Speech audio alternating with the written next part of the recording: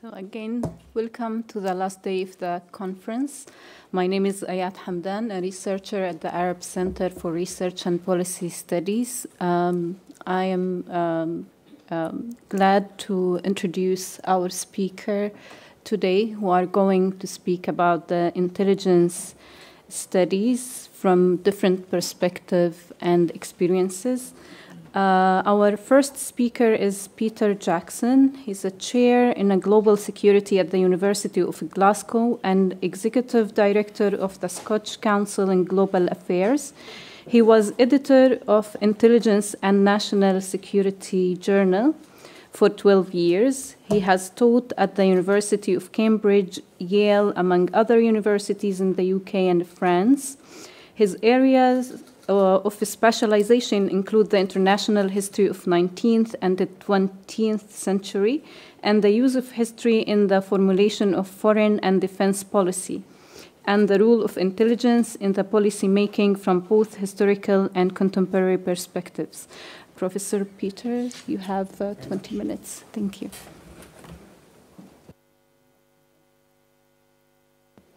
Thank you very much, and thanks to everyone for coming along. Thanks especially to the organizers of the conference and Omar and his team especially. It's a super impressive event, and I'm really pleased and honored to be here. So thank you very much. What I'm going to offer over the next 19 and a half minutes, I guess, is an impressionistic survey, a necessarily subjective survey of what is a really dynamic and growing field of research, a field also of policy engagement. I won't do justice to non-Western perspectives because Mohamed Saloon has given us an excellent overview of some of that. I will mention it as part of what I hope will be the future of intelligence studies, but it won't get the attention it deserves. I want to begin with the past, since my topic is the past, present, and future, and I want to point especially to three pioneers in the study of intelligence. Quite interestingly, two of these three pioneers are women. The first is Sherman Kent, who directed the analysis side, the analytical side of CIA during its early years, a trained historian who wrote a book called Strategic Intelligence for American World Policy, which is still a work that rewards reading not only from an historical perspective, but also for the way he tries to define intelligence. Second one is a book by Roberta Voltstetter, Pearl Harbor, Warning and Decision. This is a superb book which integrates communications theory into the study of intelligence, published in 1962, and in particular introduced the concepts of signals and noise, reliable signals which are often obscured by background noise. I'm not sure that it bears the weight of time in terms of an analysis of Pearl Harbor in and of itself, because historians are still debating whether or not there were actually signals, reliable signals, that the Japanese were intending to attack Pearl Harbor when they did. But on the other hand, the concept of signals and noise is incredibly useful for all scholars of intelligence, and in fact all scholars of decision-making in any context. And the third person I think is worth highlighting is Ada Bozeman. There should be two Ds there instead of one, who was a very interesting person. She was born in the interwar period in Latvia and educated in Germany and in the United States, and was one of the first to teach intelligence as a component of decision-making, policy-making, and statecraft. And this collection that I pointed to, Strategic Intelligence and Statecraft, is a collection of her essays from the 60s and 70s primarily. Interesting not least because she was one of the very first to call for more attention to the study of intelligence across different cultures, and policy cultures and political cultures, and in particular calling for greater attention to what we would now call the Global South in intelligence studies, which is, I think, very interesting.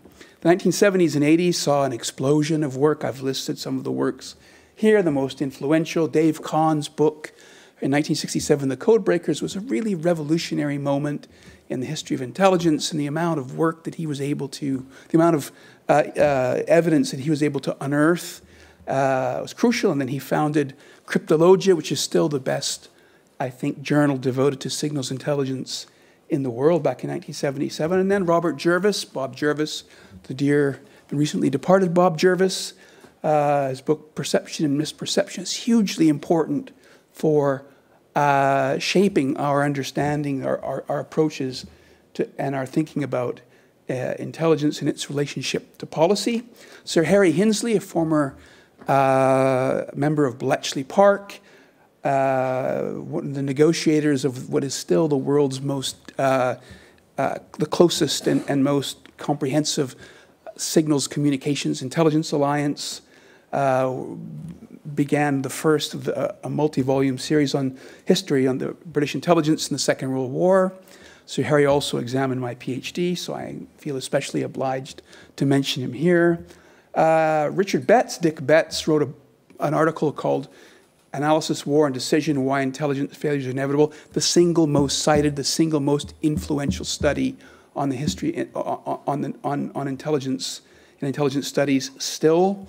Michael Handel, a hugely influential figure in strategic studies and intelligence, one of the first to think systematically about intelligence as an element in strategic studies and also as an element in war and strategy. Christopher Andrew, who was one of my supervisors for my PhD, wrote a book called Secret Service, which was the first archive-based history of an intelligence service ever, that, to my knowledge, which is based, the majority of which on archives. And then another really important book from this period was by Locke Johnson, another editor. I edited Intelligence and National Security with Locke for many years, which was basically based on his experiences as a staffer on the Church Committee, which looked into covert action, a very famous committee that uncovered all of the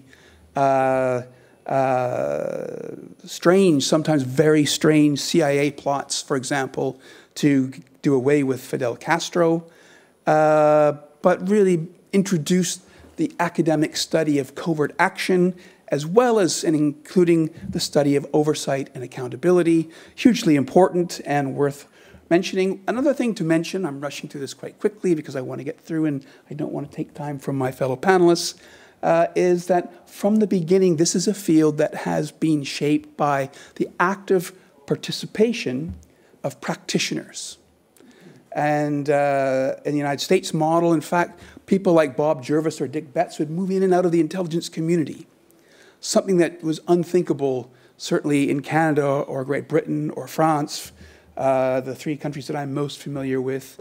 And this is a really interesting model, which I think in some ways enriched the study of intelligence, but also made it, I think, oriented it more toward policy and gave it a more problem-solving character. And in Great Britain, I suppose the role of practitioners has come through memoirs especially, but also the participation of intelligence veterans in the Intelligence Study Group, which is a innocuous sounding, but in fact, it's a kind of a closed club of academics and practitioners that get together and talk about intelligence matters, usually somewhere in a room in Russi or someplace else in London, usually, or Cambridge. In Oxford sometimes, yeah. Especially since Michael Herman's been there. Mainly in London, mainly at Russi, in fact. And in this field, access to practitioners was a source of legitimacy and credibility in ways that are problematic which is problematic in ways that I don't think many of us were all that conscious of and should have really thought more seriously about sooner. Because there is a problem when practitioners are allowed to participate in the shaping of a new field of inquiry. And it's something that I would be happy to talk about in question time. If you like, the 1990s especially were a moment where archival historians seemed to play a more active role in the study of intelligence Most of the most influential books, I would argue, were by historians, including Wesley Wark, John Ferris, Michael Handel, Klaus-Jürgen Müller, for example. My own book was published just at the end of that period. Archival-based studies of the impact of intelligence on policy. So it was still that intelligence policy nexus, which has, I think, its advantages, but also it has its limitations. I'll try and discuss more of those later.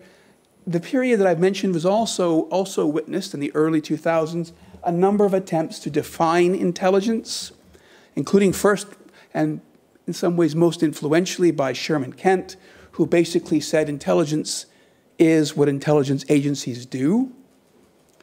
And that was very influential. It's still, I think, a definition that's influential within a certain milieu of intelligence scholars, not least people like Mark Stout and Michael Warner, these people who were in the intelligence community and then came out. Concept of government intelligence. Intelligence is information to help shape government policy. Very important. And in these two definitions, intelligence is really a tool to inform policy and to reduce uncertainty. And this is how it was conceptualized for a long time. This was challenged, not least by myself, and I argued that sometimes intelligence should, in a normative sense, actually increase uncertainty. You know, if there are things that aren't known, it's incumbent on an intelligence analyst to say, we don't know. But this is very difficult to do. Decision makers hate this. And so the idea of, and I think David Oman and if I can say so myself, expressed it better when kind of reducing ignorance rather than uncertainty is probably a better way to think about it. Some scholars have argued that intelligence has to be secret, and secrecy and secret information obtained from clandestine means as opposed to open source information is what gives intelligence its distinct character as opposed to other means of information gathering to inform policy.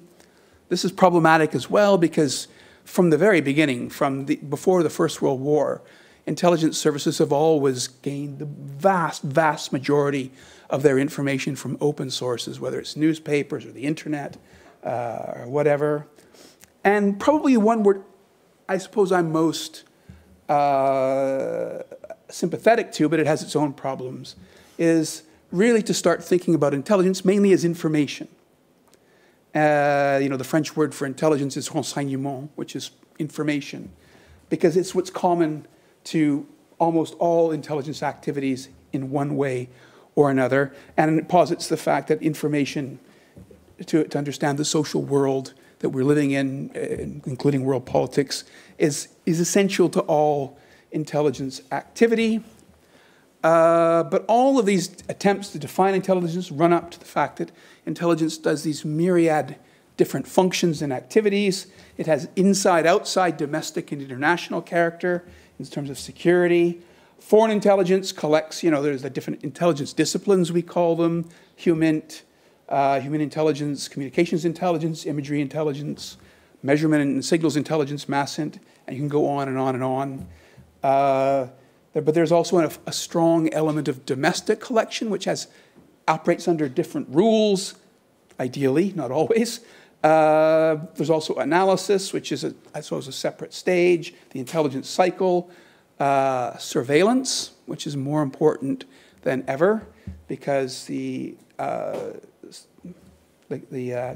cameras that dot the United Kingdom that are, in fact, everywhere on every UK road are a form of information gathering, which is sometimes used for intelligence purposes, police intelligence. Covert action, international intelligence cooperation is another dimension of intelligence activity or practice, police work. And so this is at this moment when these are some of the things that we were thinking of when I wrote an article with my colleague Len Scott, which we wrote it very quickly, but it has probably the most cited thing I've ever written, and maybe the reason why Omar invited me today, I'm not sure. But here I made a conceptual distinction between two very different types of intelligence activity. The first is intelligence as a tool to inform policy. You know, the collection, analysis, and dissemination of information to inform policy, to inform decision-making, whether it's government policy or an NGO policy or charity policy, and all of these happen through the collection of open and secret information.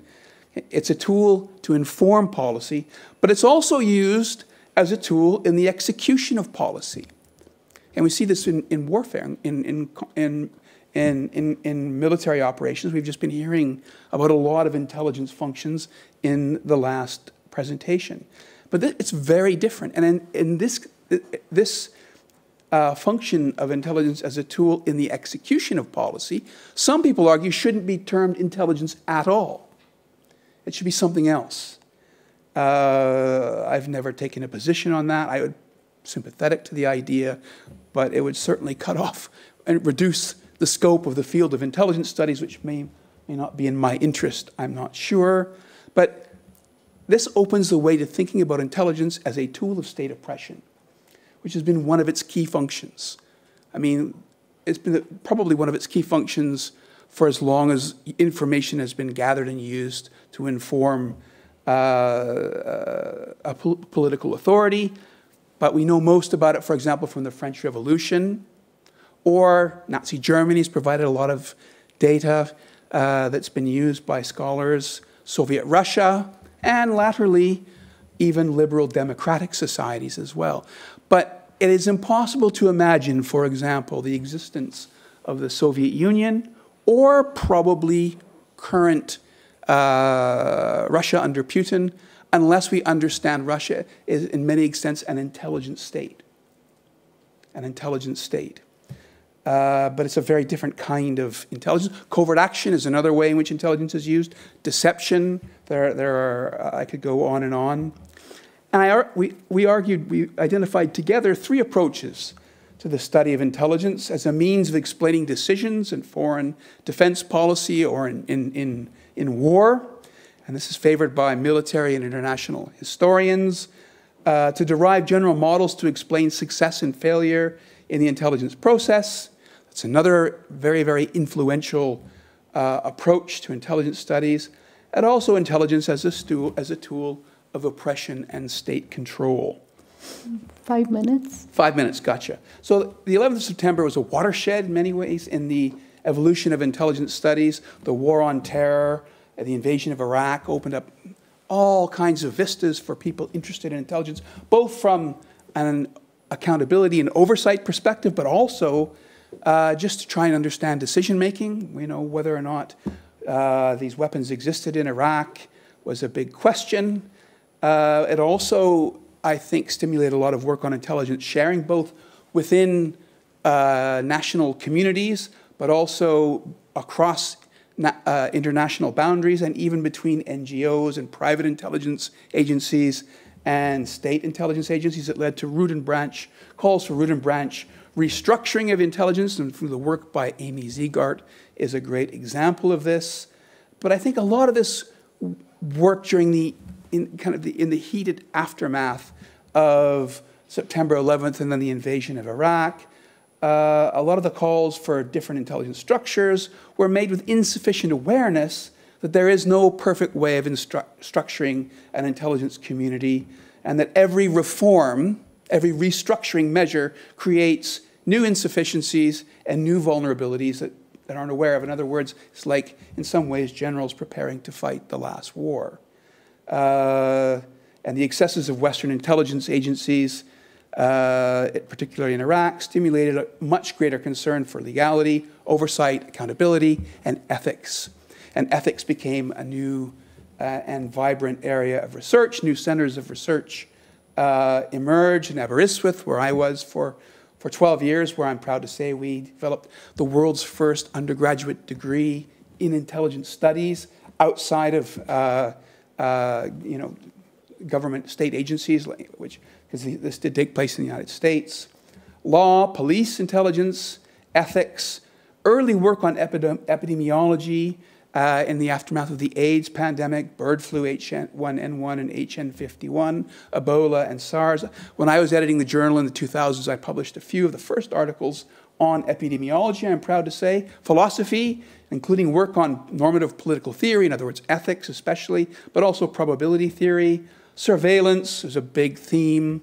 Women intelligence, often informed by gender theory. But it was still defined by Anglo-American dominance and the glaring lack of work on non-Western agencies. There was also a growing move to try and develop a unifying theory of intelligence, which I think has been a failure, and I think will continue to be a failure because of these varied, the varied character of intelligence activities, intelligence practices. Pete Gill and Mark Fithian, in a very influential and much cited book, argued that the discipline of intelligence studies to date has spent relatively little time theorizing. I would argue that that's wrong. In fact, a lot of the work from the 1970s and from the 80s and 90s, especially the 80s, was about trying to derive theoretical insights into the nature of intelligence rather than devise a unifying theory, which I think is maybe a fool's game, but I'm not a social scientist. So I'm an historian, and I don't feel obliged to develop a generalizable theory of intelligence. I think we should instead focus on borrowing concepts from other disciplines to derive new theoretical insights that help us better understand the nature and characteristic of intelligence. As far as the future is concerned, there are reasons to be positive. I think intelligence studies is a much more confident field of scholarship. It's more transdisciplinary than ever. There are new critical perspectives which are to be welcomed, even if sometimes I think they deploy theories and concepts from the philosophy of knowledge that they don't understand properly. And I'm happy to debate that in questions and answers. Global public health is more important than ever in the aftermath of the COVID-19 pandemic. But there are negatives as well, including a growing divergence between historical approaches and social science approaches. Historians now have their own journal, the Journal of Intelligence History, and it's just a very different way of approaching intelligence, and there's a moving apart which I don't think is helpful as an historian. There's a drift away from studying analysis, I think, although there are important exceptions to this rule, and the Ukraine, I think, has provided some new the kind of the way in which, for example, the Ukrainian-Russian balance and the correlation of forces is a Russian term. These areas, I think, bear more. The digital revolution. I am almost finished. Yeah. Big data after Edward Snowden. I think this is very, very important, and it really underlined how intelligence practices are taking place in the digital realm. There's a proliferation of intelligence actors enabled, not least by the internet, and Bellingcat's a great example. Many of you may know that Bellingcat was the first intelligence agency. It's a private intelligence agency. In fact, for a while it was run in people's basement to identify the identity of Sergei Skripal, who was, not his identity, the identity of the GRU operatives who tried to assassinate him in Winchester in 2016, I think. And now, with access to such a panoply of sources from the internet, I think there is a proliferation of intelligence actors, and this is very important. New sources. Some people say that social media intelligence is a new collection discipline.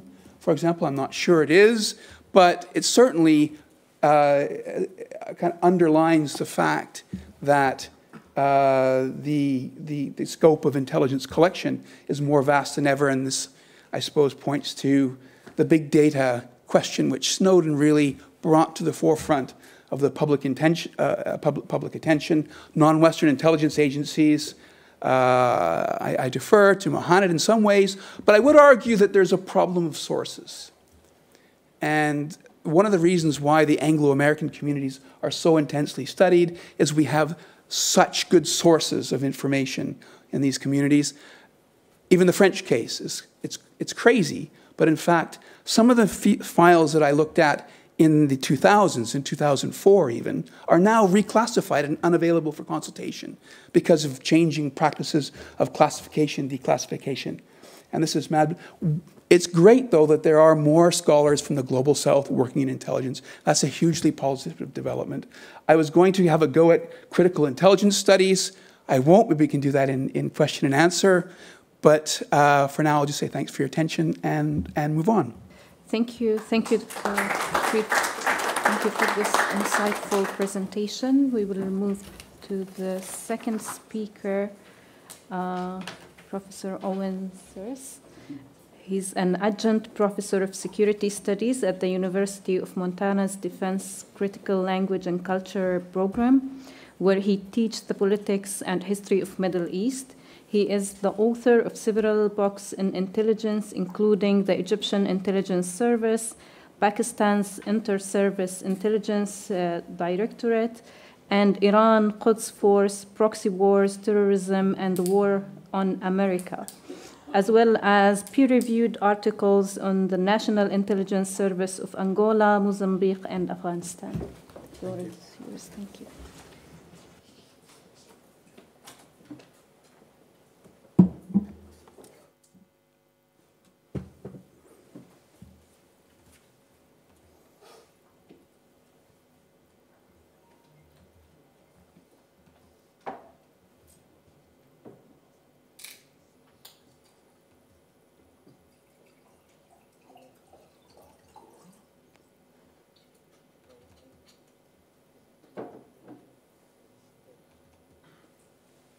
Well, first of all, I'm going to start out by saying I think it's entirely appropriate that I'm on the intelligence briefing today, because my picture in the booklet is obviously not me. So I'm in my coat and dagger mode right now. But what we're going to talk about today briefly is reviewing Egyptian intelligence and what that can tell us about intelligence studies in general. So you've probably seen at some point or another, if you're following the discipline, the famous statement that intelligence is the missing dimension, right? Which was apparently a British Foreign Office official, but now it's become, much more of a quoted thing about intelligence. The missing dimension of what? Of political science, of international relations, diplomatic and military history.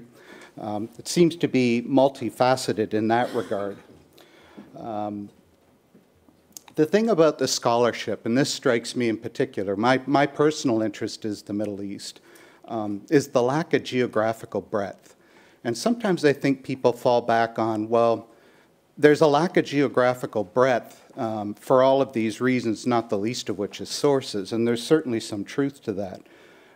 There's a lot of coverage of Western agencies. Now, I grew up in Canada, and I'm struck by how many references there are to the Canadian Security and Intelligence Service in Intelligence and National Security, which is a peer-reviewed journal. I'm like, wow, I just didn't know Intel was such a big deal in Canada. But when you switch to other countries, there's relatively little. I mean, there's a decent amount on Russia, but then again, it's the Russians, right? I mean, in some ways, it seems like they kind of invented the game. But there's a lot less on the Arab mukhabarat. And why is that so? We can go through what intelligence has done for our understanding of World War II, for example, the revelations of the Enigma secret in the early 1970s. I mean, that's a well-kept secret when you think about it. But what it did to shape our understanding of different battles during World War II. The fact that Churchill knew that Coventry was going to be bombed, right? But he couldn't do anything about it because it would reveal that he knew the secret in advance. The revelation of Venona, which was the U.S. very opportunistic and fortuitous decryption of Soviet intelligence traffic. But again, getting back to the point, when you look at the specialist literature in particular, and I named two journals here, superb journals, by the way, and there's a tremendous amount of information in them, but the lack of geographical breadth, and especially of the Arab world, but I might as well put a plug in for Africa, There's very, very little there on Africa, and surprisingly, not a whole lot on China. So let's get to Arab intelligence studies. Not a whole lot of analysis right now. I'm struck, for example, when looking at books on the Arab political world, especially authoritarian studies, and how little there is any mention at all of intelligence. It's almost in passing. Maybe one reference. And that strikes me because, think about this. We all think about the Arab world, and the word mukhabarat often comes up, or istikhbarat, depending on where you are, and you think about the combinations and connections, and it's like, we're leaving something out here. So the English studies are relatively rare. There's a lot of popular coverage. And I just picked this book out. I think it's kind of funny, who killed this guy? It was the British, right? It's always the British. But a pretty limited academic value because there's just not a lot of source citations. And as a former Intel analyst myself, you live and die by your source citations. A couple of exceptions like the Iraq War in 2003. So why is there a problem? I mean, why is there so little? Part of it is state secrecy, right? I mean, when you think about it, al-aman, right, the security. There's a security fetish in the Arab world. And it's not to say there isn't one in the Western world as well, but here it's just all-embracing. The access to Arab archives is very limited. I'm always surprised from time to time by studies that come out and they find something, right? It's like, how did he find that? He wrote a book on the Egyptian divas of the 1920s, right? Very different from intelligence. But he found sources mentioning espionage in Egypt in the early 20th century. I thought, I missed that. There's very limited utility in Western archives. And as Dr. Jackson mentioned, I mean, this is such an archive-heavy study, right? You need the archives. But what do? They tell you what Brits or Americans thought or said in their interactions with Arab counterparts. So it's already kind of secondhand. And as Dr. Jackson points out in his article, which I also made extensive use of, in a lot of occasions, remember that what you find in an archive has already been filtered for you by the government concerned, right? Dr. Jackson mentioned that in the case of France, we've decided that we're taking those back because, there's something secret in them. Maybe it's probably embarrassing to a government agency. The use of memoirs is challenging for all the obvious reasons. I mean, when you think about it, memoirs are a lot about me, I, and gonna leave out the embarrassing parts. And so there's problems with those as well. And then I would say there's a language barrier. There shouldn't be, right? But there is. And I come from a very practical shop at the University of Montana, which teaches languages. And believe me, a lot of our students do not want to learn Arabic because it's a level 5 language in the US categorization of languages, which means it's very difficult. And I think a lot of times scholars kind of sidestep the language issue, right, and use only English language sources, which seems kind of crazy to me. So what's a good analytical product, right? And here I'm speaking entirely from the practical former analyst point of view. Multiple sources. And here you see the interesting parallels between academia and what happens in the intelligence community. Archival data, it's nice to have that, right? To be able to quote that. Embassy cables. Cable is diplomatic jargon for whatever the ambassador or the political officer wrote at that point in time based on his or her interaction with an official. Memoirs, sketchy, you got to take them with a grain of salt. My favorite, and I'll keep this short, Miles Copeland, former CIA case officer, wrote a legion of books about the Arab world. And one of my favorite pieces of Copeland lore, which is total BS, is that the CIA not only was witting to the 1952 Egypt coup, that brought Gamal Abdel Nasser to power, but in fact they did it, right? They gave him the green light. And he's the only person who's ever said that, but it's amazing to me how many scholars have then taken that as fact, and it isn't. Oral histories can be useful, but it's mainly diplomats. You'll be hard-pressed to find somebody who was a former CIA case officer, although they do talk a lot and they do write a lot, but honestly talking about his or her career. Newspapers. My colleague mentioned, is open source intelligence? Intelligence sure as hell is. I can tell you as a former Intel analyst that probably 75% of whatever I wrote included open source intelligence, but it's not sexy, right? You know, my old boss used to say, you don't have human in there, human intelligence. I'm like, it's information. It rings true. We put an analysis on it, but it has no intelligence. Well, no, actually it is.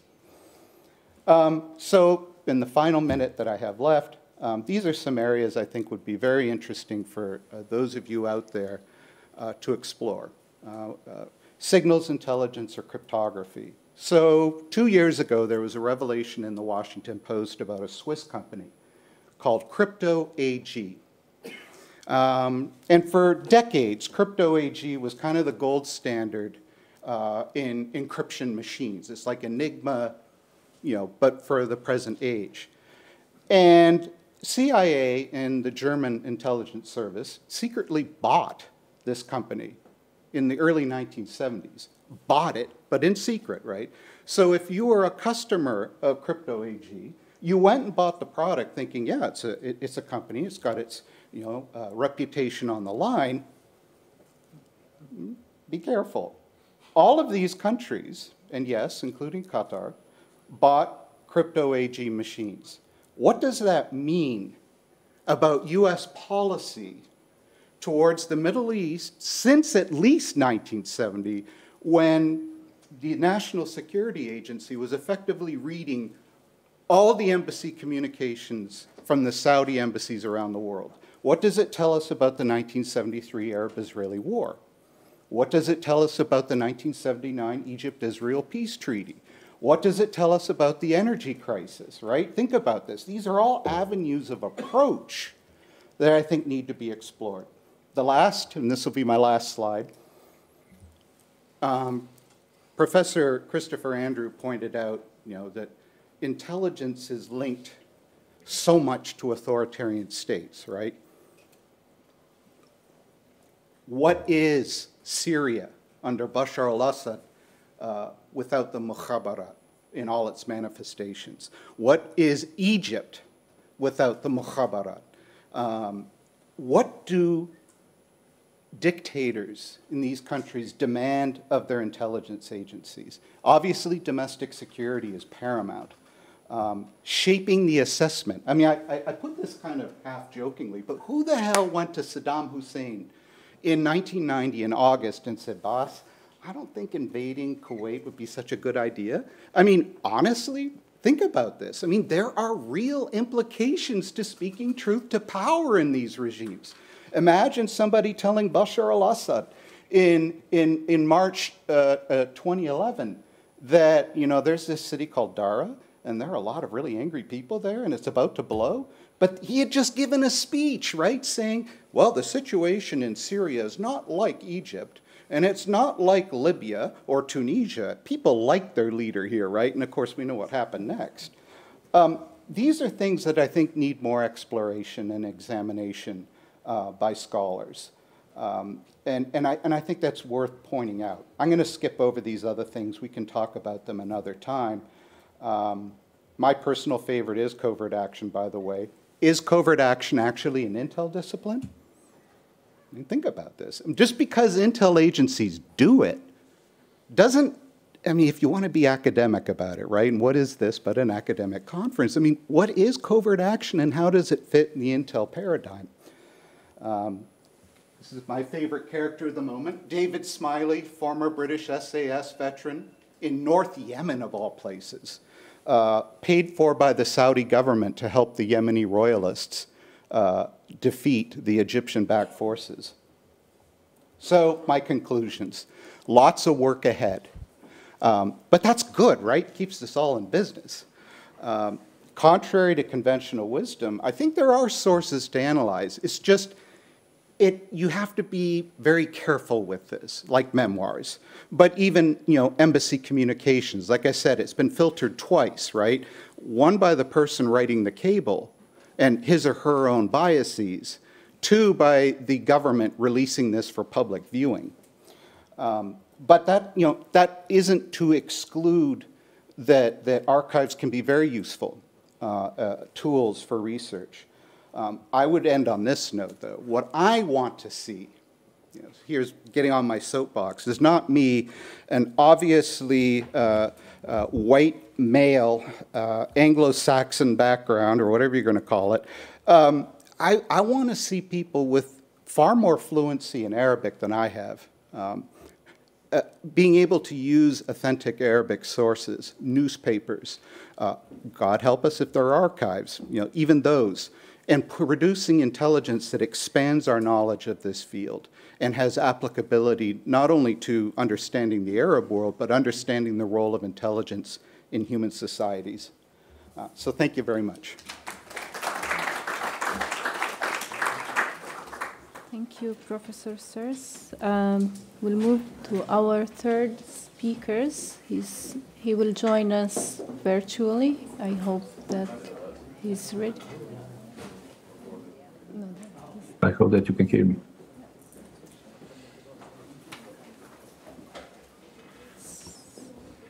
So Professor Gordon Akrap, he's with us. Yes, I am. Yes. He's an assistant professor of information science at the University of Zagreb. He's editor-in-chief of the journal National Security and the Future, founder and president of the Hybrid Warfare Research Institute, and main organizer of the Zagreb Security Forum. He received his PhD in information and communication science from the University of Zagreb, 2011, with a dissertation titled Informational Strategies and Operation in Public Knowledge Shaping. He had an active role in Croatia's homeland war for independence. During his career in Croatia's diplomatic and intelligence structure, he completed a number of professional courses, including the Diplomatic Academy.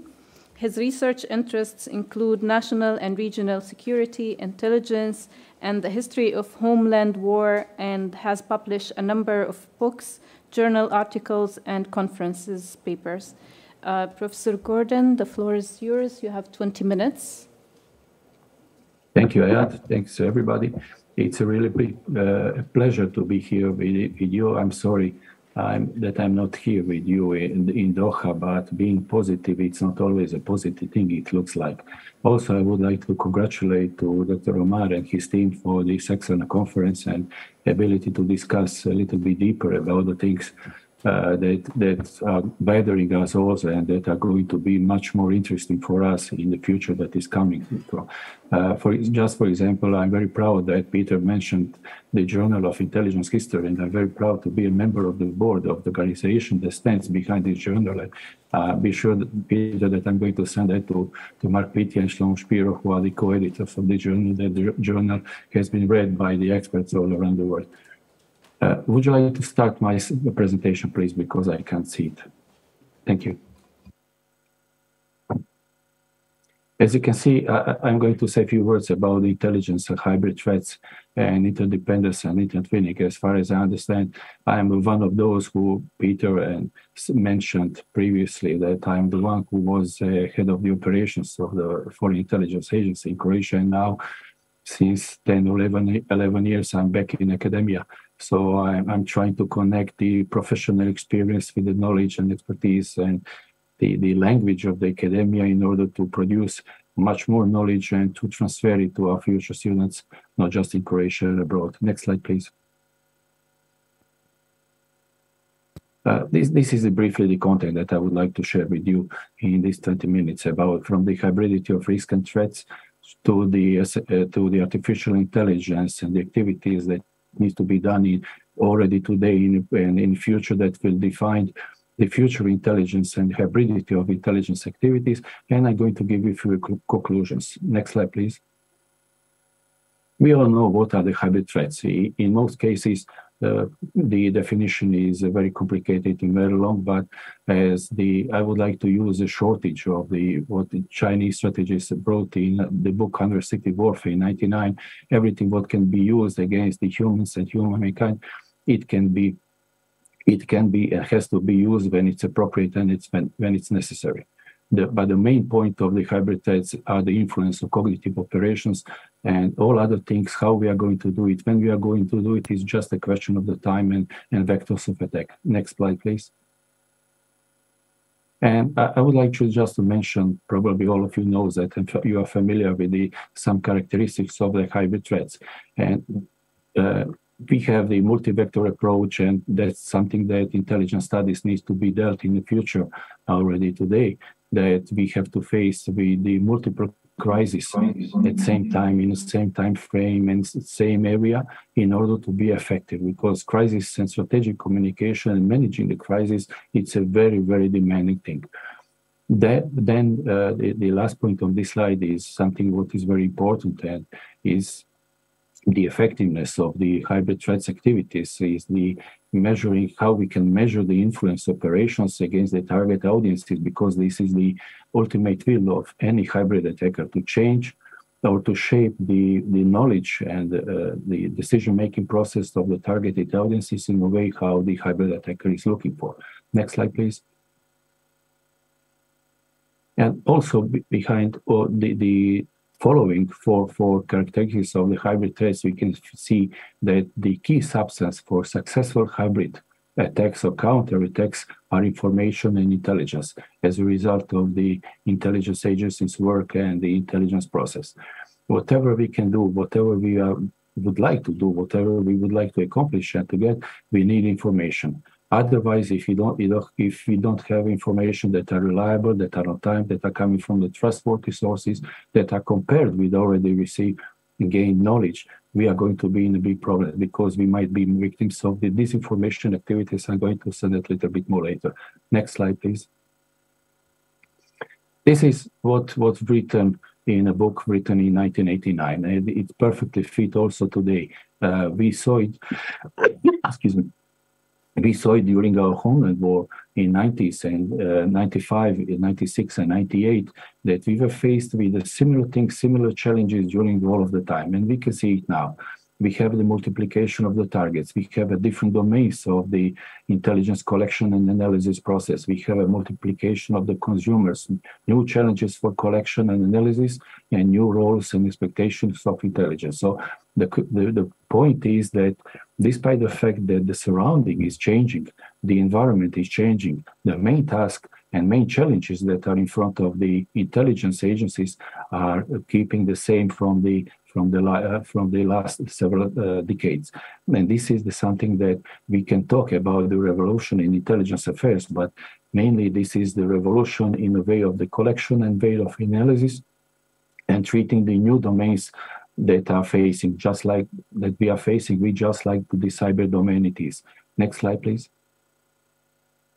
We saw it also in the example from our Homeland War and the Ukrainian Homeland War for independence, now fighting the Russian aggression, that importance of reaching information supremacy, what Jacek mentioned yesterday. It's strategic intelligence, it's a warning intelligence, what proved all of the reasons why they were published before the war before the Russian aggression on Ukraine and during the early stages of this war. And they reach all the goals and reasons why they were published so openly and so widely in all of the world. Now we can talk about the hybrid intelligence and hybridity of intelligence, but in most of the cases, and I think what Owen said, as far as I understand, he was he was from the analytical department of the intelligence community. It's context. Context means that if you know context, if we have a much more contextual information, we need less intelligence to understand what is really going on and what might be and should be the measures to tackle those challenges. But if we don't know the context, if we don't have a previous knowledge, then we need much more intelligence, then we are in much more different hard situations in order to really understand what will happen and what is the order loop decision-making process and what are the loop between the actions and consequences. Next slide, please. Importance of strategic intelligence is proved in many different cases. I would just like to mention here a few of them. Just increased intelligence activities is one of the early warning signals for the upcoming hybrid threats, because receiving and creating strategic intelligence from the intelligence that you are collecting on the field from different domains, from different targets, can show to those who are trying to identify these kind of intelligence activities what really is going on, what we might be faced with, and what might be intentions of the hybrid attacker, because behind all of those hybrid threats stands the information and intelligence. And developing better intelligence or counterintelligence agencies or intelligence community, it means that we might build up better results in countering hybrid risks and threats. And making better and much more efficient intelligence community, it's very hard without the effective intelligence studies. Next slide, please. For example, I will show you one example from the strategic intelligence during our homeland war. On the picture on the right side, you can see the first one on the left is General Ratko Mladic. He was a commander of the Yugoslavian and then Serbian military troops in Croatia and Bosnia and Herzegovina, and the second one is President Milosevic.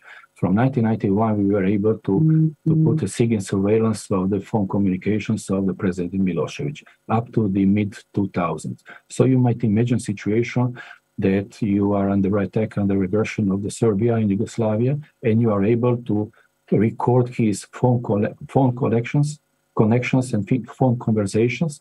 And what is most important thing, he and his associates were not aware of the fact that we can do it. And it was extremely important strategic intelligence that helped us to plan, and conduct the military intelligence operations that we did it, especially in 93, 94, and 95, that lead us to the liberation of the country. Next slide, please. What I mentioned yesterday, I will repeat briefly today. When we were running the war, our president, late President Tudjman, and the leadership ran the policy, playing the game chessboard in 4 chessboard simultaneous games, where one move on one chessboard influenced directly moves on the other boards. So it was a kinetic chessboard, non-kinetic, diplomatic, and chessboard of the internal cohesion. And key substance, the key element of all of those activities was where information or intelligence in a later form. Next slide, please. We asked ourselves several times when we were analyzing what was going on in Ukraine concerning the intelligence failures and Russian failures in the first phase. And we raised our question when we brought the paper in June last year: was the Russian intelligence so afraid to say the truth to the President Putin about the real situation in Ukraine, because Ukraine 22 was not Ukraine 2014, or were they able to get the truth? Or something has happened that Putin did not want to accept what was really happened, and he was become a victim of his own prejudices. We know the situation. It was completely controlled situation when President Putin humiliated Director Naryshkin from the Director of the Foreign Intelligence Service of the Russia. And they published it open that all world can see it. If I was on the place of Naryshkin, I would get resigned, because it was a huge humiliation, and I don't know why he did it, but it was shown how he's treating him. Next slide, please. Second thing, what I would like to mention concerning the battle for Ukraine and against the Russian aggression is the battle for the Hostomel airport, 24th, 25th February. And the result, positive result for Ukrainians, was result and influenced by the strategic intelligence activities by the Ukrainian military agency. Next slide, please. But it's also the best effort and best result of the Ukrainian military agency was also covered by the extremely worst case scenario that happens to the agents of one intelligence agency that was done by the Ukrainian Security Service. because they make a mistake and they kill the agents of the Ukrainian military agency in the operations they run without asking anybody's approval and without checking what is really going on. And it was a very hard thing. But those kind of things are happening in the war, and they are signals and evidences of the non-coordination and ego effect of the leaders of intelligence agencies. Next slide, please. Another example of how to transfer the tactical intelligence to intelligence that bring up the strategic consequences is the sinking of the missile cruiser Moscow that was a flagship of the Russian Black Sea Fleet. Please, next slide, please. As you can see here, on the first attempt to sink it down happened on April 4, 2020. But because of the fact that the missile cruiser Moscow was hidden behind the Odessa gas fields, this attempt was not successful. But Ukrainians developed since 2014. They start to do what is necessary to be done, especially in this kind of operations. Lessons identified and lessons learned. And being patient is one of the core values of the intelligence activities and intelligence agencies. And they were patient, they were collecting intelligence, and when they get intelligence so that they are able, that they were sure that they are going to be able to repeat the attack against the missile cruiser and it's going to be successful, they did it on April 13. And after that, it's a history, and we know what has happened with the Russian Black Fleet and why they have to move back away from the Ukrainians, and that helped Ukrainians to conduct the future liberation activities. Next slide, please. Also, there is one MCDC group published 2 books, Defining and Countering Hybrid Warfare Framework. I mention it because of this area which is encircled. Next slide, please. In order to detect to fight against the hybrid threats, they mention here the fact that you need to discover the unknown unknowns. And I'm basically an engineer, and I cannot accept that unknown unknowns exist. And as an intelligence officer, searching for the unknown unknowns can bring me to a field of non-knowledge. Next slide, please. Therefore, this unknown unknowns is coming from the famous Donald Rumsfeld trying to excuse for the mistakes they did it. Next slide, please. But when we share it in 4 different knowledge corps, we know we can share it in 4 different fields. Now I would like to concentrate only on blue one, known unknowns and unknown unknowns, because I think that unknown unknowns cannot exist as a separate knowledge, and I will try to prove it later. Please, next slide, please. We can interpret it in 2 different ways. First one is a knowledge guided by the perception of the knowledge. And I will just read in the red square, we don't know that we do not know. If it's a case that we are brought in this position, that probably we are victims of the disinformation activities of the opponents. Next slide, please. And that fits completely to the first theorem of the late Professor Miroslav Tuđman theorem of disinformation. If anyone who accepts this information as true, accepts all the negative consequences of that information, disinformation also is true. Next slide, please. We can interpret it on a different way, on a second way, and it's knowledge guided by the content. It's explicit and dynamic knowledge, and then we can see it that we do not know, red quadrant, we don't know what we do not know. And it means, and it shows us that this knowledge cannot exist as a separate knowledge. It has to be part of the blue one knowledge, and that's the reason why how we can treat it and how we have to treat it in intelligence activities. Next slide, please.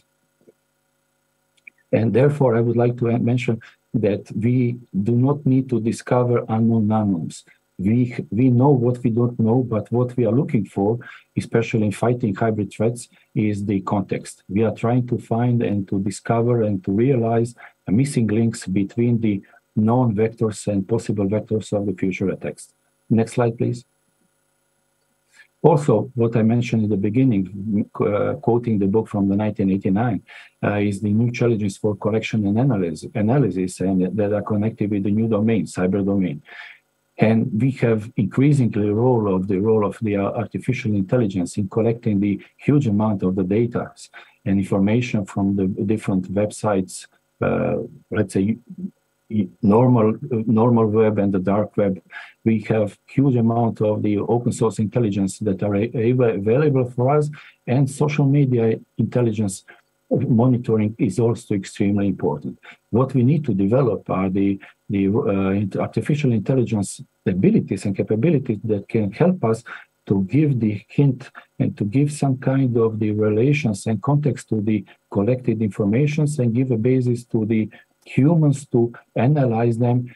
And that's the reason why we are talking about the hybridity of intelligence and the role of the artificial intelligence and machine intelligence can help the humans to realize what is going on and to acquire much more information that is necessary to be done and to get the context, real context of information so that we need less human information that we needed.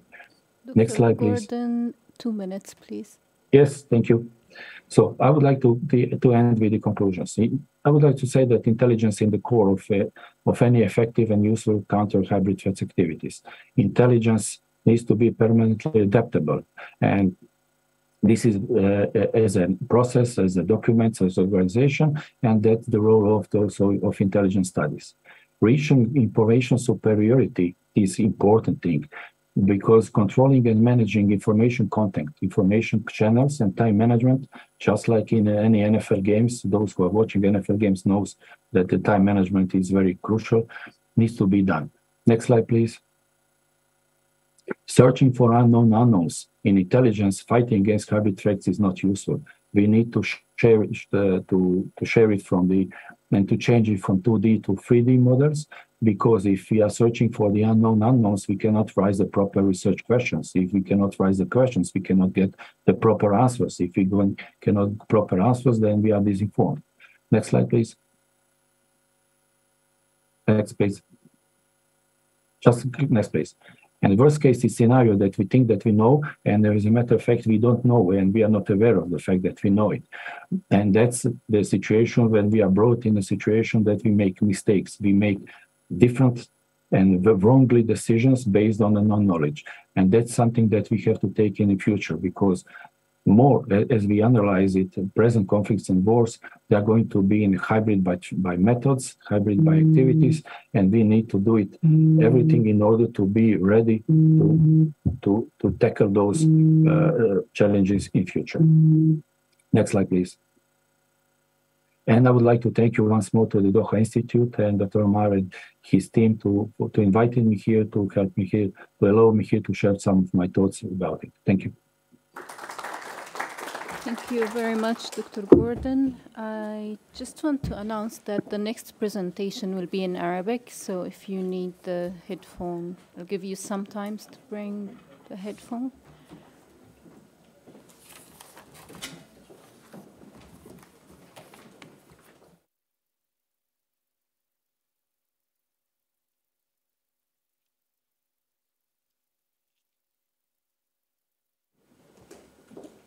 المتحدث. The fourth speaker is Dr. Ghazi al-Assaf. Dr. Ghazi al-Assaf is Associate Professor of Defense Economics and Assistant Dean for Scientific Research Affairs at Joan bin Jassim Academy for Defense Studies. In Qatar, he received his PhD in economics from Swansea University, UK. He was Associate Professor of Economics at the University of Jordan and a directing staff member at the Royal Jordanian National Defense College. His teaching and research interests focus on macroeconomics, applied econometrics, and economics of defense. He also has been involved with the UNDP, with ESQA, EU, and the Economic Research Forum. Domestically, he has been involved in the Social Economic Council, National Center for Human Resources Development, and the Queen Rania Foundation. His interest focuses on applied economics relating especially to macroeconomics, economic development, international remittances, and financial and labor economics. His articles have appeared in Applied Economics Quarterly, International Journal of Social Economics, and Jordan Journal of Economic Sciences. Dr. Ghazi, the floor is yours. Thank you so much, dear Ayat. In the name of God, the most gracious, the most merciful, good morning to you all. I would like to express my deepest gratitude on this beautiful, happy day for being here among our dear colleagues at the Arab Center for Research and Policy Studies and the Doha Institute. I would like to thank my colleagues for this kind invitation and this excellent organization, particularly Dr. Omar.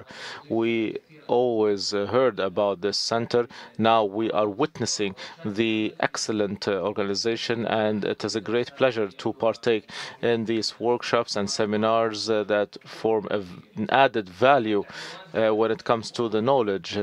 Even the title of this seminar focuses on the state of the field, and this is very important. I will be speaking in Arabic, although the slides are in English. And this is actually the first thing that I am going to tackle, the weakness or the absence of sources in Arabic, particularly when it comes to new topics. First and foremost, I would like to tell you that I feel that I specialize in economics, but also I have some knowledge in the security studies and the political field.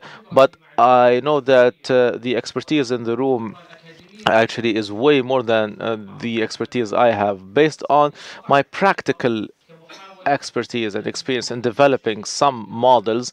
I try to add something to intelligence studies, this merging between economics, security sciences, and the topics relating to economic intelligence. Here, I will try to respect the dedicated time or allocated time. I will be talking about the concept of economic intelligence, the origin of the economic intelligence, and then I will be talking about the importance of economic intelligence and how they serve the military intelligence and the exchange between these two fields. And then I will try to add something to this field by talking about the early warning systems in order to project economic crises and financial crises. And advanced countries and states started using these systems in econometrics in order to give warning or signals to decision makers in economics, particularly when it comes to currency and financial issues. And also, I will be concluding by highlighting a number of topics that need further research. And I am in the right place because at the Doha Institute there are programs focusing on intelligence studies, and this is why we can benefit from shedding the light on the research of the students in the future. And I will be telling you about some references.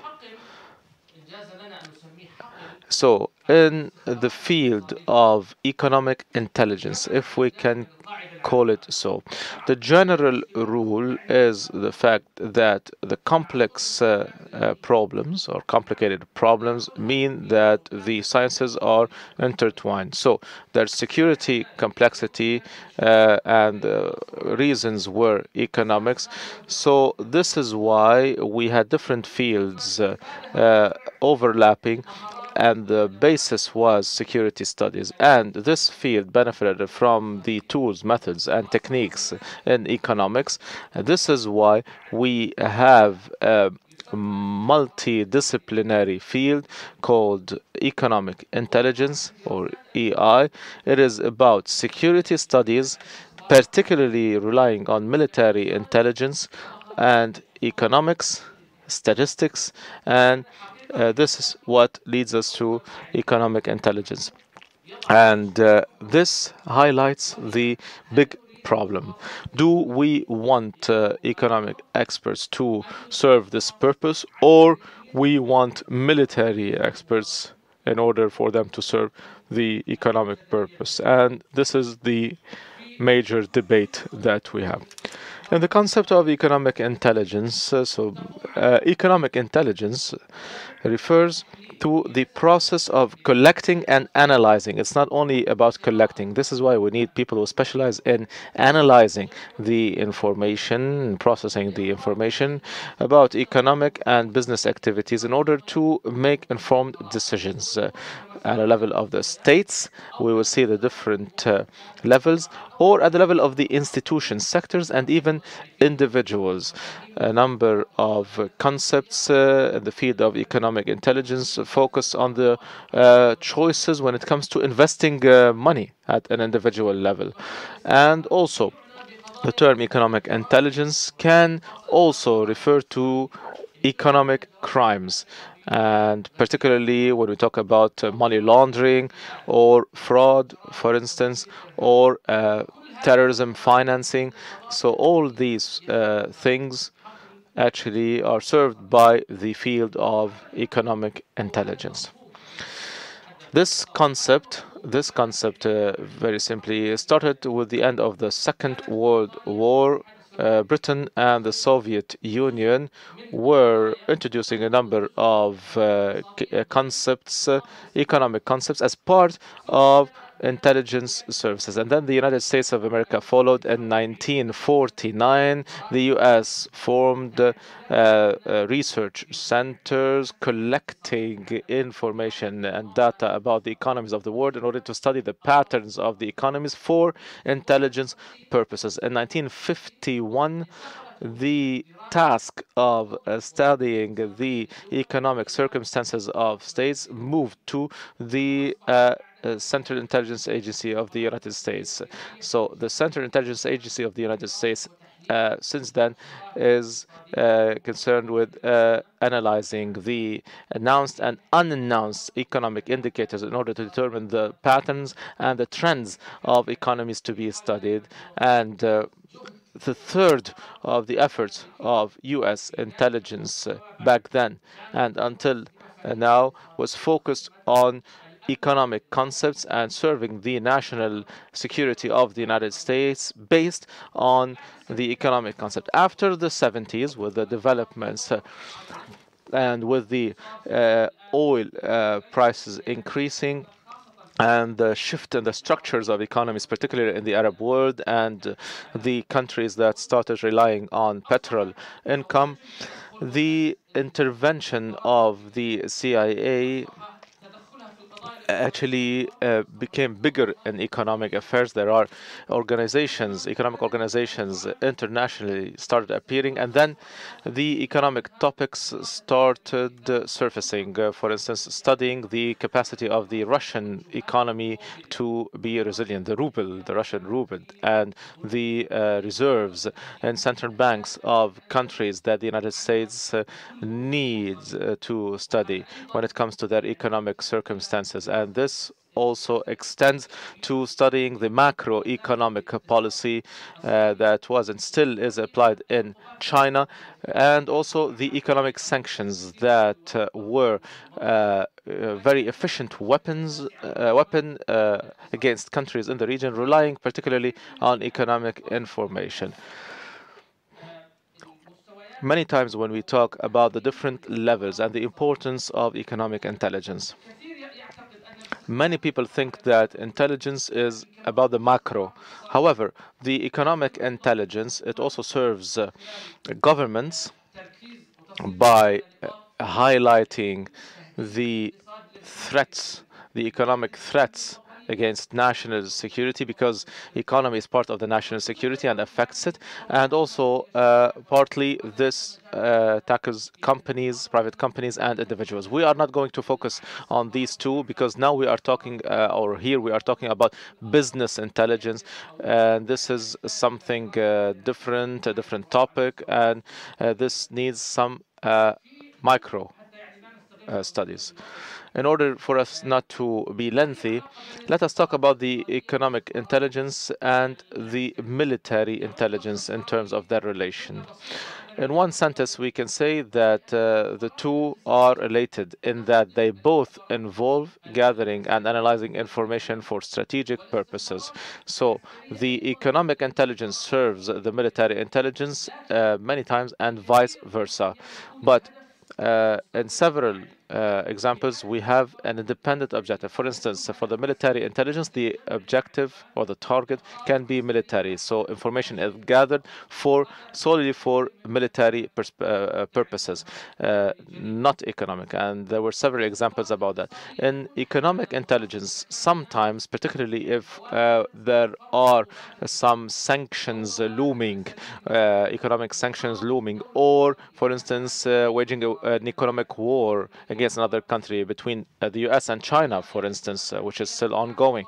And also the latest case, the balloon that was shot down. I was actually looking into indicators. Are we talking about economic purposes or military purposes? The information still not that clear, but some aspects could be economic as well. So the intertwined relation means that military intelligence could provide information allowing the state to use intelligence very efficiently if the information is clear and accurate. When it comes to the economic intelligence structure, if I am to summarize it, so we can talk about the governmental intelligence, so the government-related intelligence at the macro level. Here we can talk about two things. We have the economic intelligence, what we are talking about today, and the economic espionage. The economic espionage actually needs techniques, skills, and more advanced techniques, and this is an ongoing process between the United States and China. For instance, China is the #1 country in the world when it comes to economic espionage. When it comes to non-government or non-governmental intelligence, this is different. So we have industrial espionage and competitive intelligence, and this focuses on the private sector. The types of data and economic intelligence, we have the open, announced, public information. 70% of the information in central bank reports or international organizations and institutions, or the reports published in academic publications. There's an analysis about a certain economy, and it's very easily accessible. The problem or the difficulty and the challenging part is in the 30% share that is remaining. In this 30%, we have unannounced information that is not public, and we can deduce it from the patterns and the behaviors of any of our competitor, for instance, a state that aims at targeting our industry, or what we're seeing in the high-tech battle between the superpowers. So 20% of that can be received by studying the behavior and the pattern. But the problem remains with the 10%. The 10% are very difficult to access and analyze by studying models and patterns. This is why they need an advanced level, which is economic espionage. These are the levels of economic intelligence that are studied in this field, and the last three levels are important. The strategic level, and also the financial level, the early warning system that we talked about, and the national economic intelligence, the macro that serves the national security interests. The most well-known countries in this field successfully executing it or efficiently, the United States through the agencies, in intelligence agencies, they have actually economic units, France and China. And as we have said, China is famous for economic espionage with advanced capabilities to get the 10% information that we need through espionage. These are a number of countries. I will now move to the early warning systems, the EWS. So this is a purely economic topic. What is the objective? So we're talking about EWS models to project or predict a financial crisis.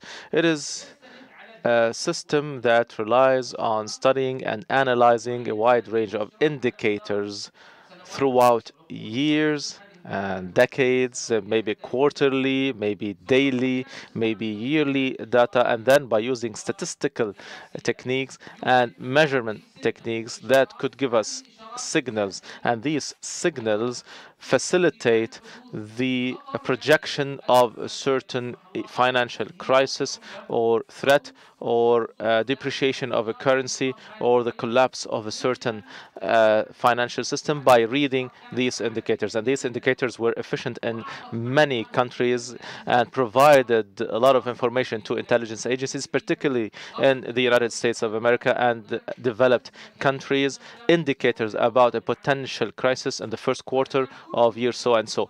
This was using the EWS. And this actually partly relies on published data about the performance of financial markets, the prices of stocks, the prices of assets, the economic performance, the financial performance of institutions, and we delve in the details, the profits, the fluctuation in economic growth, etc. 2 minutes, please. I'm almost done. Actually, I have 2 papers published regarding the early warning system. This actually is part of one of the papers. The example was Jordan and Egypt. This is not an earthquake here. So here you can see when we have a vertical line above the red horizontal line, this means that during this quarter, this day, this month, there were indicators that a financial crisis would be prominent. It might happen, it might not happen. There's a margin of error, but there are indicators that give the decision maker indications that, for instance, the depreciation of the currency is going to happen. So on the top, we have the Jordanian example, below the Egyptian example, since 1980 to 2011. So from 1980 to 2015, and we hope to have them updated as well. The upper panel here gives you specific months where there were problematic issues that could lead to a problem at the level of the currency or the financial market. For instance, September, November 1988, etc. These are some avenues for future research in the field of economic intelligence.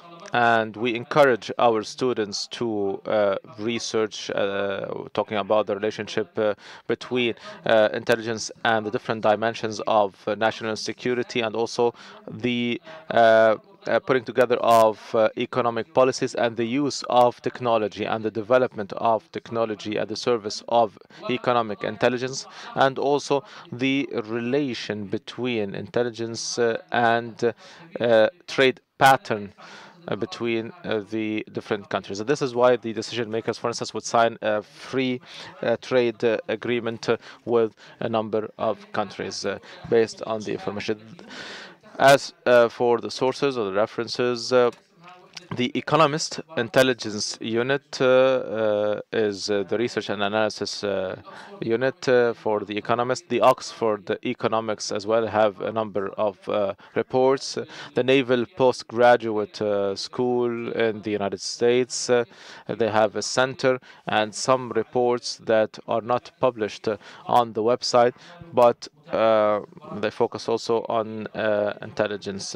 And the Joan bin Jassim Academy, we have a master's degree in economic or in intelligence studies, actually, and this is the these are the courses.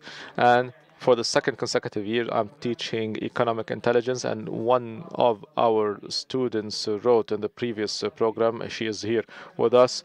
She is welcome. And she wrote one of the first thesis, master's thesis, about the economies in the Arab world. Of course, this is a military institution, and there is a confidentiality issue or concern relating to this. Hello, Doctor. I'm done. This is my first paper regarding early warning system. This is the second paper in the same field, and these are the most important sources or references that could serve this field. Even Potter's book, The Economic Intelligence and National Security. Very quickly, this photo shows the importance of an early warning system. In the absence of EWS, you need all this money to buy just 1 kilogram of tomato. Thank you so much.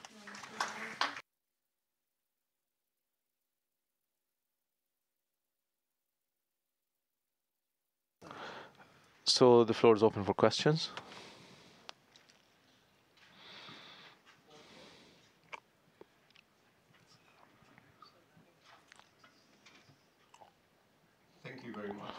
شكرا جزيلا لكل المتحدثين. لدي سؤالين. Professor Sirrs and the other to Peter. So the first one, I was wondering if you could tell us more about your work on Egypt. It's very fascinating, and I have read your book as well, and I'm sure that you have an updated version. So if you could tell us more about your work findings on Egypt. And the second question is to Peter. You mentioned that you take issues with having practitioners working or shaping up the field. If you could elaborate more on that, and equally, if you could tell us more, because you didn't have the time to tell us more about critical security studies and your take on that. Thank you. Critical intelligence studies.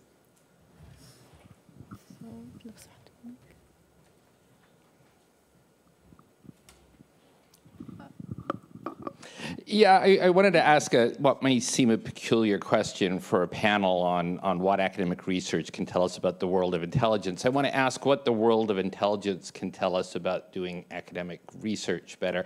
And the reason I ask this is, as Peter went through the literature on intelligence, there's, of course, a literature on the cognitive psychology of intelligence, Richard Hewer all the way up to Phil Tetlock and the Good Judgment Project today. And that has found that political experts are terrible at predicting political outcomes, that political scientists are, in fact, no better than dart-throwing monkeys in Phil Tetlock's famous formation, and that having a PhD has no statistical impact on your ability to correctly anticipate political outcomes. And much of the work in cognitive psychology in the intelligence community has been around cognitive bias and confirmation bias and so forth, and the danger of paradigms, the danger of over-attachment to paradigms. Graduate education in international relations is all about emphasizing the centrality of paradigms. So it's always struck me that what the intelligence community has understood about good analysis is the antithesis of the way we train graduate students. We train graduate students in a way that is most likely to make them wrong about the way the world is. So I'd like you to reflect on and we also know from the work of David Mandel and Alan Barnes in Canada that intelligence, and I was the coder for that project, that intelligence analysts do a lot better than political experts in general anticipating outcomes, and not because of access necessarily to classified information. So the question is, what do we know about how the intelligence community operates that for programs such as the program in Doha would allow us to better train graduate students to better understand the world of security and better anticipate emergent security threats and response? Thank you. Thank you very much for this extremely interesting panel. It's always good to get some insight into this secret stuff like intelligence. My question is mostly to Professor Jackson. I saw on your presentation, among the goals of intelligence, I think it's justified to add also like explanation of your own policy vis-a-vis some issues. You mentioned the case of Iraqi war, but it of course, like work both ways. We know from Wall Street Journal report that when U.S. informed the allies about Russian imminent invasion of Ukraine, guys from Europe say, we had this during the Iraq war. We don't believe you anymore. So to what extent we can consider, the intelligence information as a tool, to mobilize domestic, opinions, because it's very difficult to challenge, that some of decisions based on the intelligence secret information, and should we try it as credible source of information? And the second question is a more practical one. It's about imint. After when it comes to the Ukrainian war again, so we know that after the Russians shoot like 2,000 missiles against Ukraine, both cruise missiles and ballistic missiles. According to DOD, Ukrainians still have like majority of their capabilities when it comes to aviation, both fixed wing and rotary capabilities. So, how it's possible in this world that we know almost everything, based on intelligence, on imint, on the satellites, that Ukrainians were able to hide, like majority of their aviation, from Russian satellites. Thank you. Thank you. Okay, the last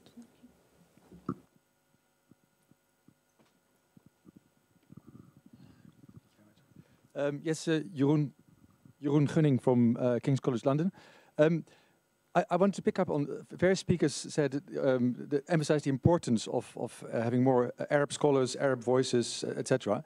But I wanted to pick up a theme from the critical literature, which is to what extent, how much kind of theorizing has there been from sort of the Arab world, from the Arab experiences? What does that mean, for example, for concepts like intelligence or the state? Do they need to be rethought, or in the context of particular kind of Arab states? What's the colonial legacy, for example, of the various intelligence, the colonial intelligence agencies? How did that impact on post-colonial intelligence? The Cold War, think about the coup against Mossadegh. What role did that play in creating sort of an intelligence state apparatus because of the meddling of different sort of superpowers in the region because of its strategic importance?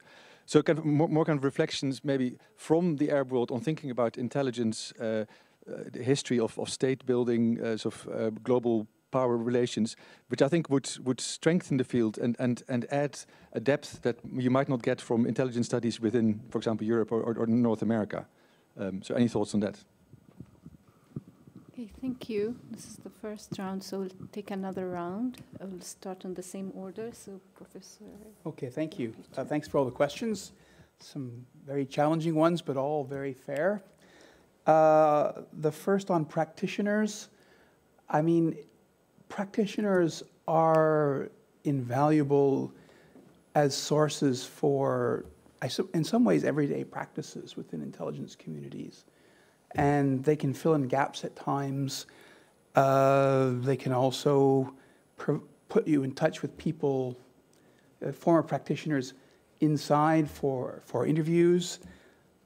But I think it's important not to be naive that they are also, I think, interested in shaping lines of inquiry and shaping the parameters of the discipline. The fact that the ultra-secret was kept secret for so long because of a specific and particular British government and American government policy to keep it secret suggests that the state has a real capability and capacity to shape kind of the conceptual horizons of academic research.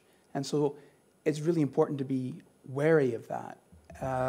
For example, You know, Chris Andrew, who was one of my supervisors for my PhD, is well known for arguing that intelligence plays a fundamentally different role in authoritarian societies than it does in liberal democratic societies. But I live in the UK, and the UK is a surveillance state, effectively. And a lot of the surveillance that's being done is by kind of hybrid tools that are also intelligence assets.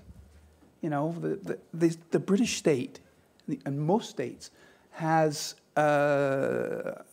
amazing reach into the private lives of its citizens, of a kind that would, I mean, when I started my career, it was Susan Strange and their Treat of the State, and the state is more intrusive now than at any point in history, and it's only moving, I think, in one direction.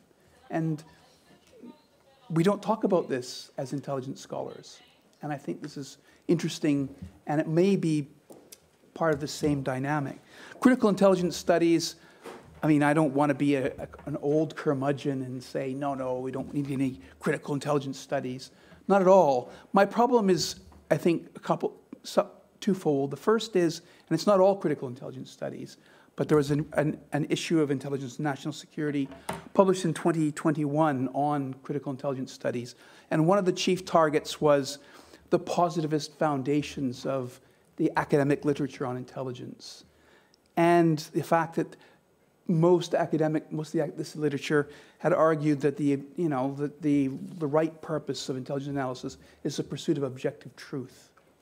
When, if you go back to Bob Jervis, I mean, there's real skepticism there that objective truth is possible at all. And then in 2004, and then afterwards, I was writing that, you know, intelligence is a social and political process. It's fundamentally ideological, and the choices of analysts as well as collectors of information are shaped by ideological cultural backgrounds that are impossible to kind of step outside of.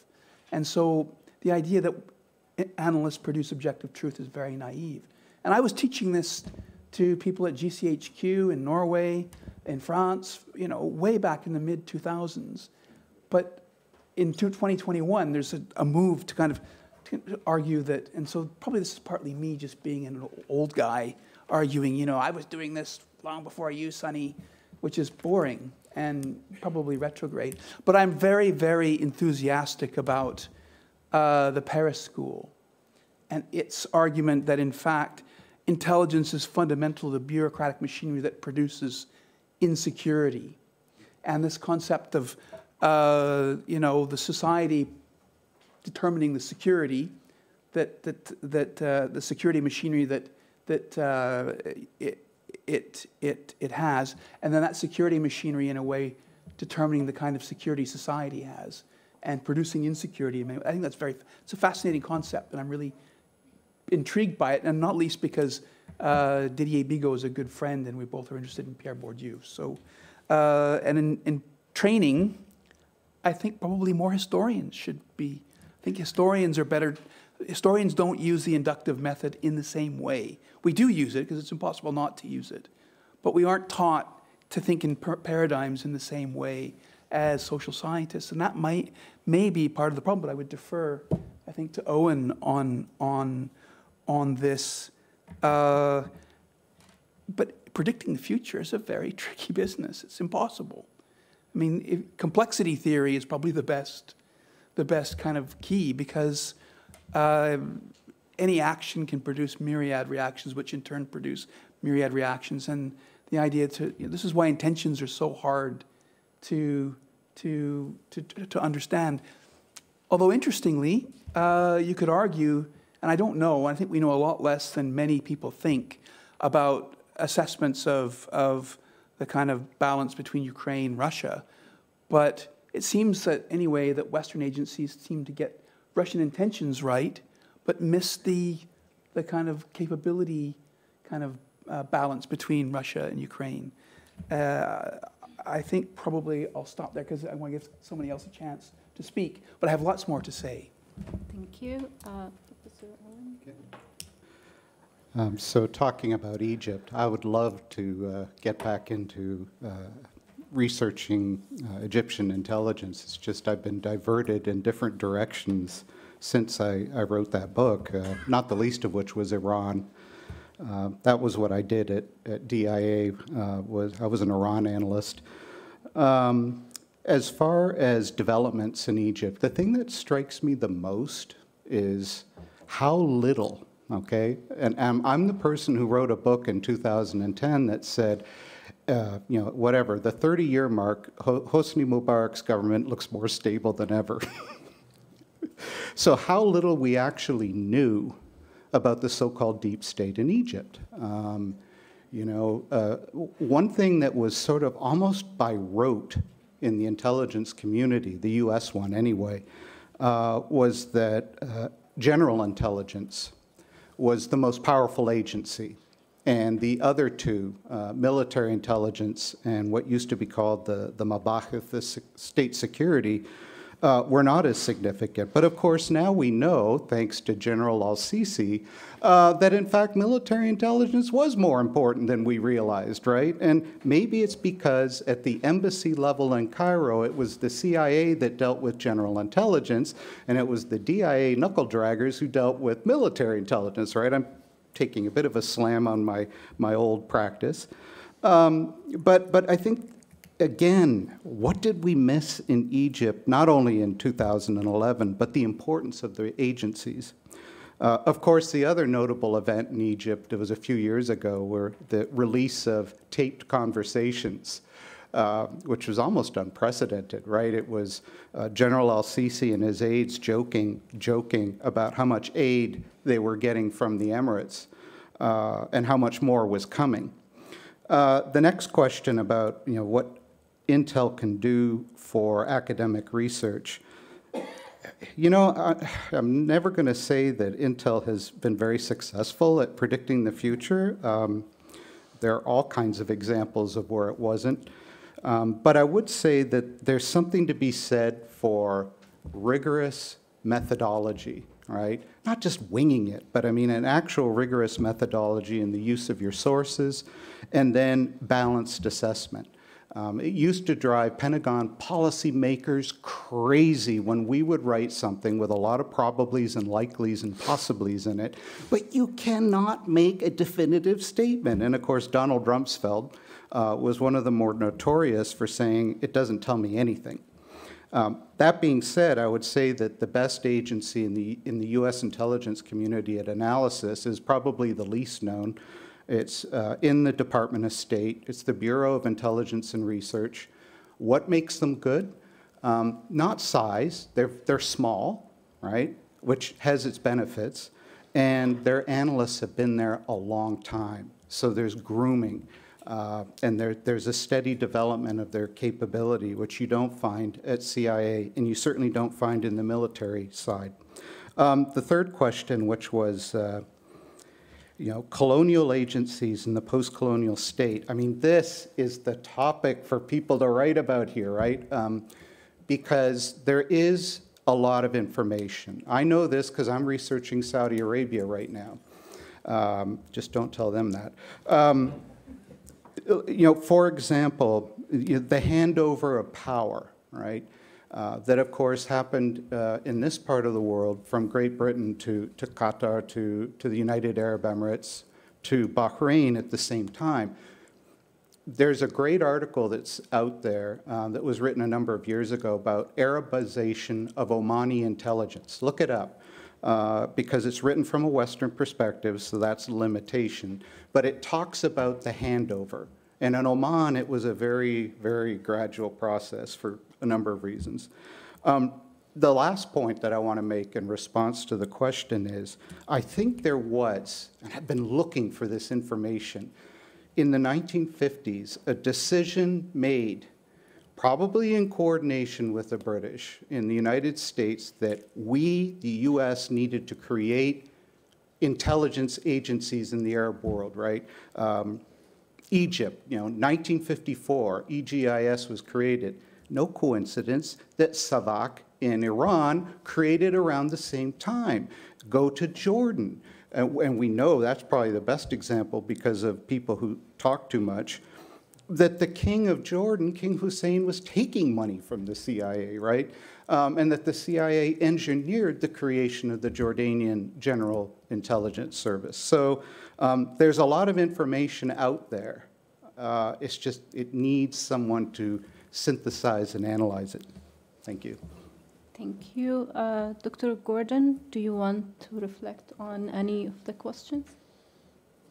Yes, thank you. I would just like to give a few comments on the warning intelligence, that we have an example to be here and ready before the Russian aggression in Ukraine. It was the first time that the intelligence agencies published this kind of reports with a huge amount of the intelligence data and the intelligence analysis. It caused several positive effects. First, it was possible to see to the Russians, for example, that United States and the other intelligence community agencies from the international organizations knows that the Russians are going to would like to invent, that are preparing to invade, to organize aggression against the Ukraine, and it caused probably a lot of challenges for the Russian intelligence community to check and to see why the Americans and Brits and Canadians and the others knows what about their intentions and what they are looking for. And probably it brings them in a worst case scenario for any intelligence agency, intelligence community, to take deal about yourself, to try to find the leaks and moves.